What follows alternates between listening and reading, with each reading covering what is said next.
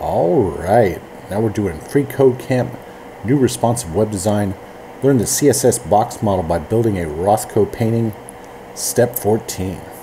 So we're going to use padding to adjust the spacing within an element.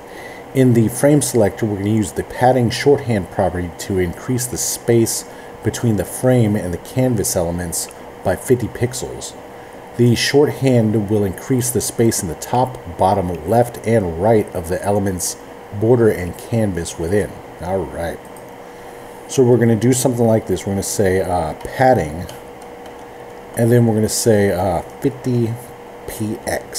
A little semicolon right there. We got this nice little black padding right there. Check it. Alright. And submit it. Alright, now we're on to step 15, and we'll see you next time.